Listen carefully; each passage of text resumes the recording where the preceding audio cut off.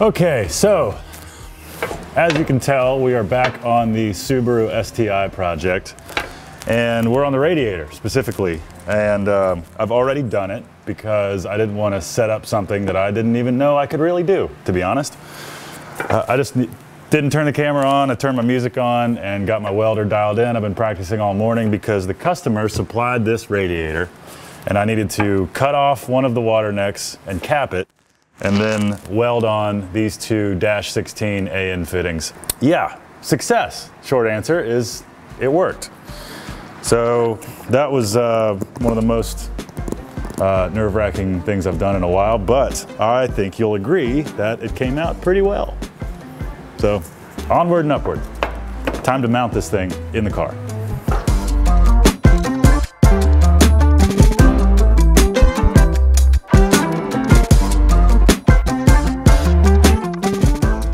Okay, so you might be wondering how I plan on mounting this radiator. Well, let me show you what we got going on. So on the bottom of the radiator, there are these 1/2-inch pieces. They're just a little aluminum tubes welded on the bottom of the radiator. And on the top, there's one right in the middle, okay? So my plan, and I've already halfway done it, is I cut out these pieces of steel with a 5/8-inch hole in the middle, and it's just like 3/16 by 1.5 flat bar. And then I have these rubber grommets. They have a little slot in them, and they have a specific dimension on the inside and outside.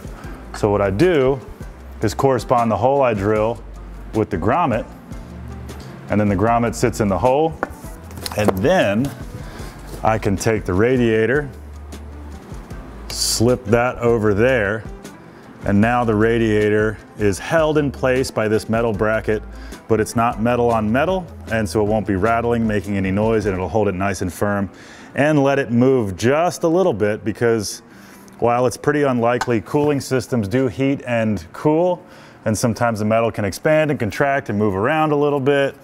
The chassis of the car flexes a little bit, so you just want to account for all that. So there will be 2 of these underneath, welded to the steel tube that I mounted there previously, and then will be 1 of these up top and to hold the top of the radiator in just like that.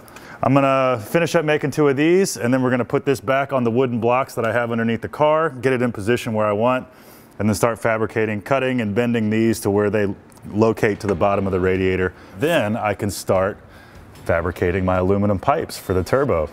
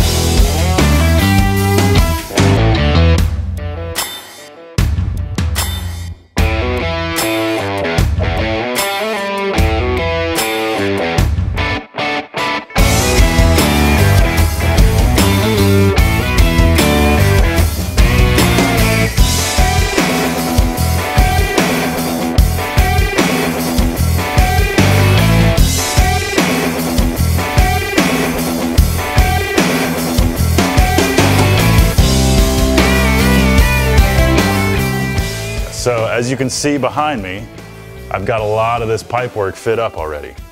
And this is the hard side. So this is the side that goes from the intercooler to the throttle body.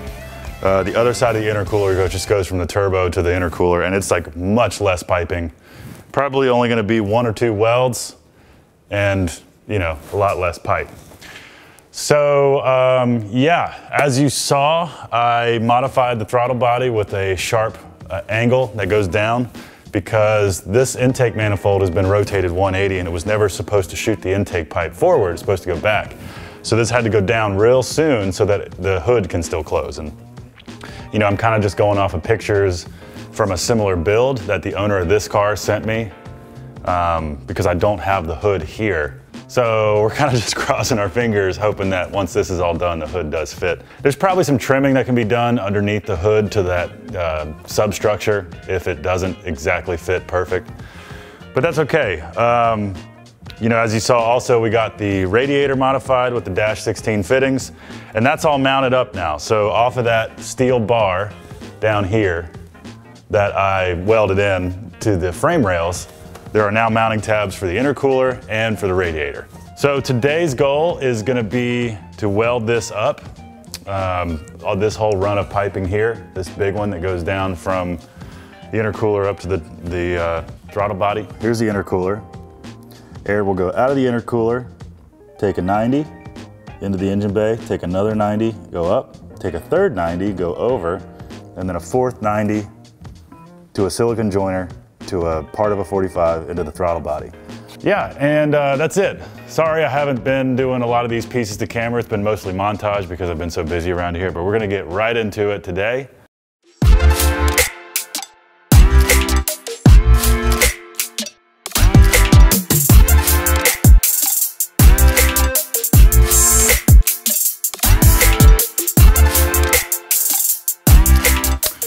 Okay, so being that I'm gonna weld that big pipe on my live stream today at 1 p.m., by the time this video comes out, it will already be up, so check that out. Not sure what it'll be titled, but we'll put a link to it right here or a card or something. Y'all let me know if this just is awful to watch. So here we go.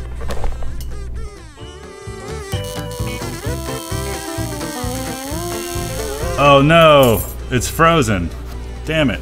We're coming back. We're coming back. Everybody calm down. Sorry about that. That's hilarious. Did it cut out as soon as I started welding? That's awful. All right, I think I figured out what's happening. I am grounding through the metal table itself. And I never thought about it, but there's high frequency electricity flowing through this entire table.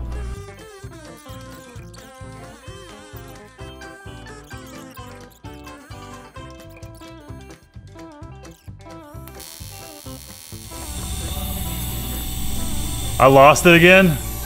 No! But we're back again. This time we have everything off the table. All right, well, we're gonna end it. Just went live again. The stream box, I think, is completely toast. I think I fried it.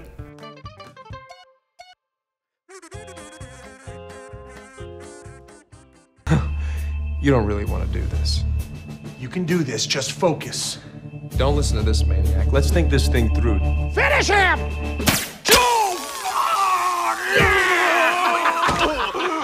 Right in the nuts, that was beautiful.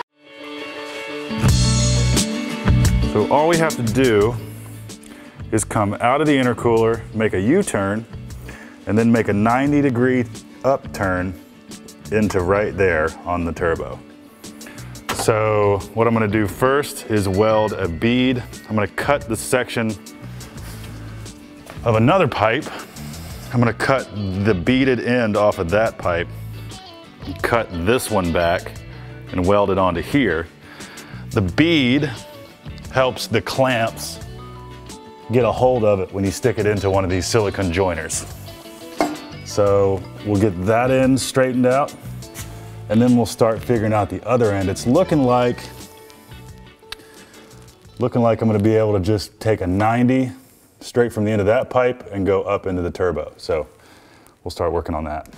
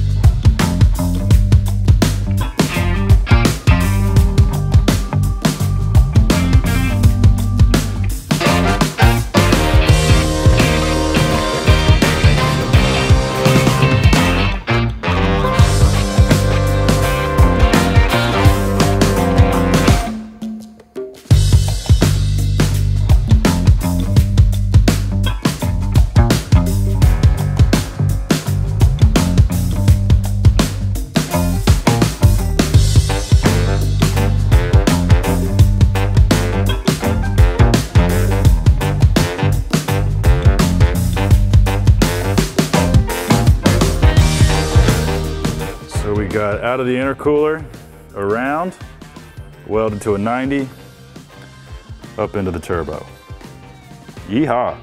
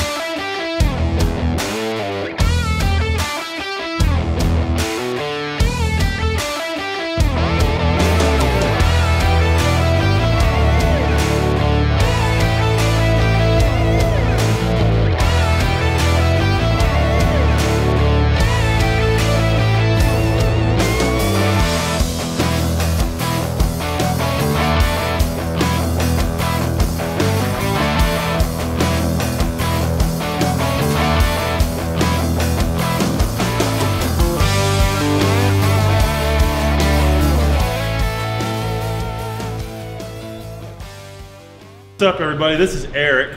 Eric, say hi. What's up, man? This is his car. Tell us about the car a little bit. Well, I bought it 2011, all stock besides front mount exhaust. Drove it for a couple years and decided I needed more power. Sure. It is a Subaru. Yeah. So I put, the first time I've done anything to it, I put a big stock location turbo on. Which is back in here normally, right? Yeah, back against the firewall. Yeah. Bigger injectors, bigger fuel rails, still stock block, stock motor, and I got 400 horsepower out of that. Out of a stock motor. Out of a stock motor. That's a lot. Yeah, it was. Run like stock motor. It would run. Pulled the motor, sold everything off of it. Ended up breaking my foot a month later. So the doctor took all my money. So it sat for 3 years after that. Wait, modifying cars is expensive? Mythbusters. But there it is. It was fun, man. Let's get her loaded up.